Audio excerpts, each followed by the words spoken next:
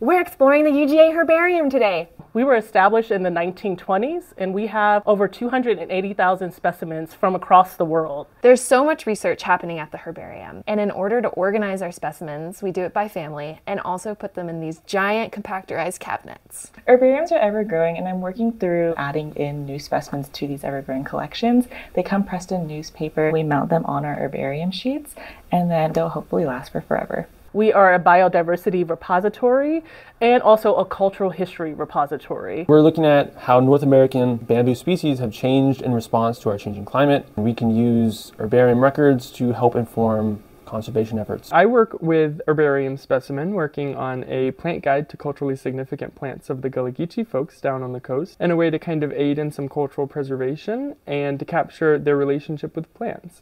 We're a leading institute in research, teaching, and service.